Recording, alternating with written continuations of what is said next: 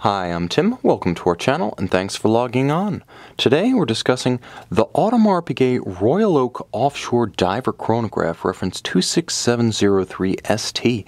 You can see and you can purchase this outstanding and cheerful yellow-colored Audemars Piguet Royal Oak Offshore Diver Chronograph on our website. Subscribe to our YouTube channel if you enjoy these videos, and please click on the card in the upper right-hand corner of the screen at any time during this video to see our full sales listing for this watch with additional accessories included in the sale, high-resolution images for your desktop, and naturally complete pricing details for this 2016 special edition diving chronograph.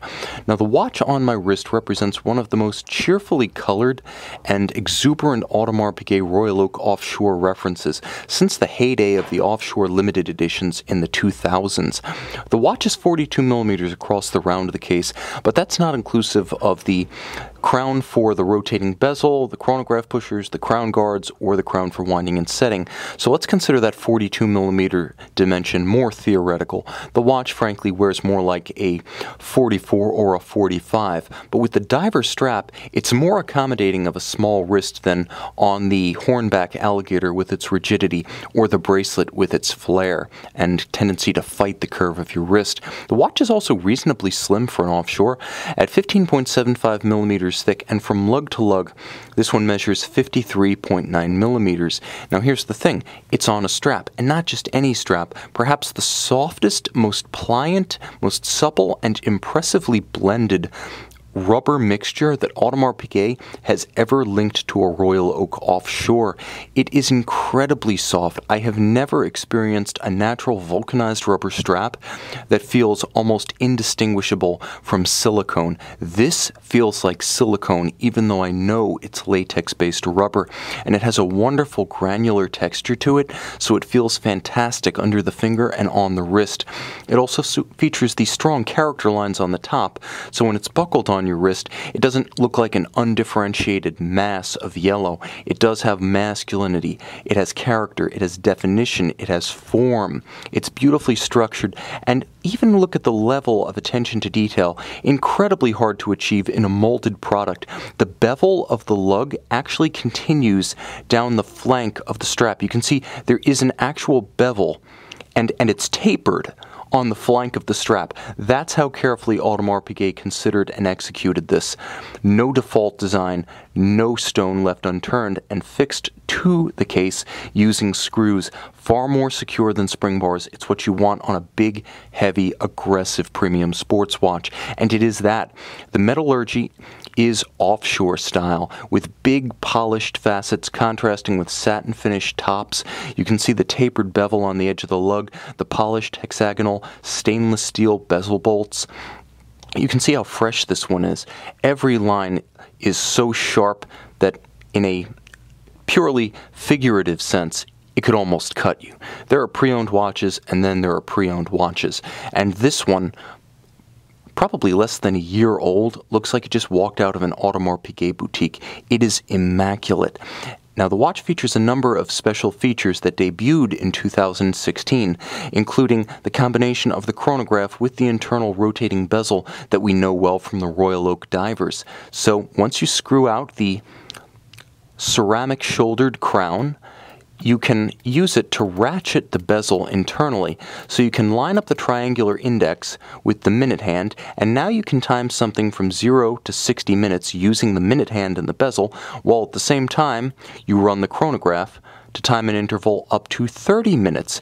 And here's the thing, it's an incredibly useful addition because 9 times out of 10 I find it easier to use and read a bezel-based timing system than the registers of a chronograph, but you do have the mechanical sophistication of the chronograph should you desire it. Now, I should probably wind this one up before I start activating complications.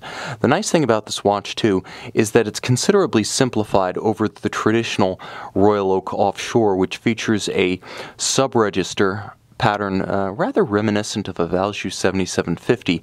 Here we have a bilaterally symmetrical twin register design that's wonderfully handsome. It features a differentiated constant seconds with white baton hand from the Chronograph minutes with yellow baton hand.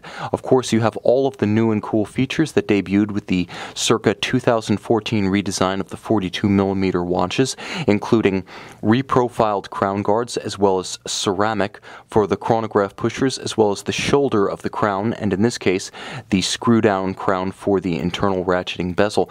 And in case you're wondering, the tactile feel of this bezel is next level. It feels like I'm rotating the turret of a tank, so solid. I can hear it, I can feel it, and the sensations are outstanding. Precision equipment right there. Turn it over. Now, there's not a whole lot that's been changed, although some modifications have been made to remove the date, thin out the watch, and create the twin register chronograph. This is Audemars Piguet modular caliber 3124 with a Dubois de Praz 3841 vertical clutch chronograph module. Automatic winding, it has a 50-hour power reserve. It also features this spectacular golden winding mass blazoned with the coat of arms of the Audemars and Piguet families. Of course, Audemars Piguet still run by members of the founding families. Elsewhere, you can see a full balance bridge for better stability and bracing of the balance against shock with a Gyromax style free-sprung balance. The two features the full bridge and the free-sprung architecture, allowing the watch to take and hold a precise regulation and retain it against shocks and disruptions on the wrist. A little bit Rolex style, but done in an upscale fashion more reminiscent of Patek Philippe. Of course, the movement, at least the base caliber, executed in-house by Audemars Piguet. It's beautiful to look at, finely finished, and in terms of finish, it is a significant step up from the previous Jaeger-LeCoultre 889 base. It beats away at 21,600 vibrations per hour. It does feature hacking or stop seconds, and it's protected to 300 meters in this diver-style Royal Oak Offshore compared to the standard 100 of the conventional chronograph. This watch features a balanced dial. It features an internal rotating bezel. It features fun-loving, exuberant colors that are nevertheless true to AP's history, as far back as 1997, Royal Oaks in outstanding colors were being offered. True to history, fun in the present, you can see and you can purchase this Audemars Piguet Royal Oak Offshore Diver Chronograph on our website.